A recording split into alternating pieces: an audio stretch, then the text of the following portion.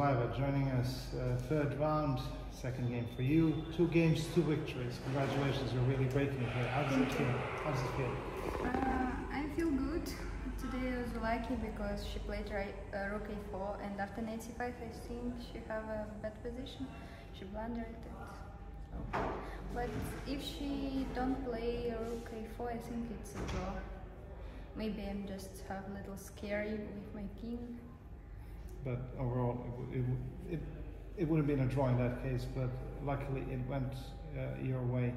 We've seen in the previous rounds, 2 rounds here, that players have, like especially in the first round when Batsiashvili was in trouble and was losing, and in the end her opponent Georgina made a mistake, and that wasn't the only time. Like, there were some other games where those who were almost winning or were winning, they just dropped the advantage.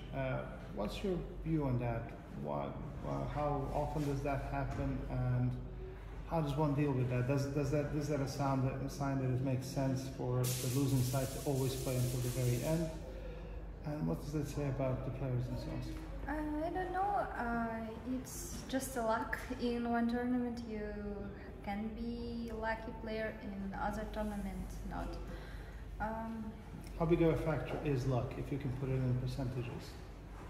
I think it's important to play good in a tournament, maybe 20–30%, because okay, if you play bad, I don't think that you will win the game or have a draw in a trouble position, but if you play it normal and you have luck, you can win or draw the game.